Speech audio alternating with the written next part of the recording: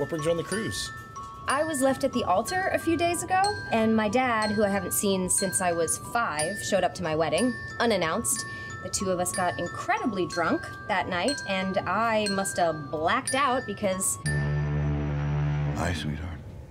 Oh, shit. Somehow I dragged him onto this cruise that was supposed to be my honeymoon.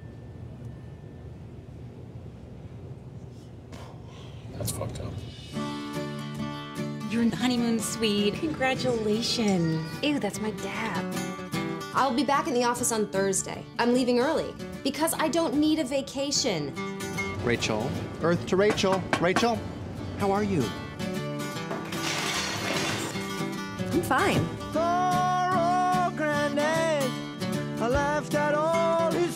Are you gonna go on pretending you're still fine with what happened the other day? I don't really care what you think, and I don't need you or anyone else worrying about me.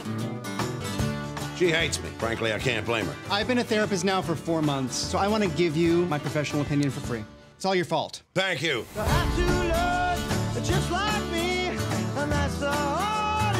I did not want to end up alone. Fear of loneliness is a very powerful thing.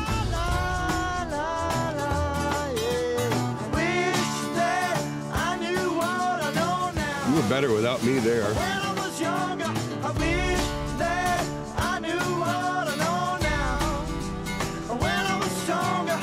Why are you here after all this time? Why now? Rachel! Rachel! Rachel! It's Dad! Oh my God, Harry, you're insane. Thank you. Yeah, we'll see great you later. to, good hanging. Great.